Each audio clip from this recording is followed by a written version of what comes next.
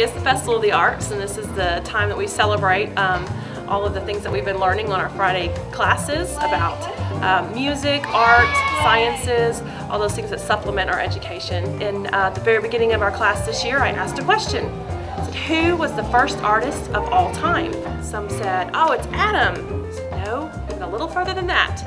And then all my students at once yelled, it's God! And so here at Coram Deo in our Friday electives class, we want to recapture that artistic nature that's in us.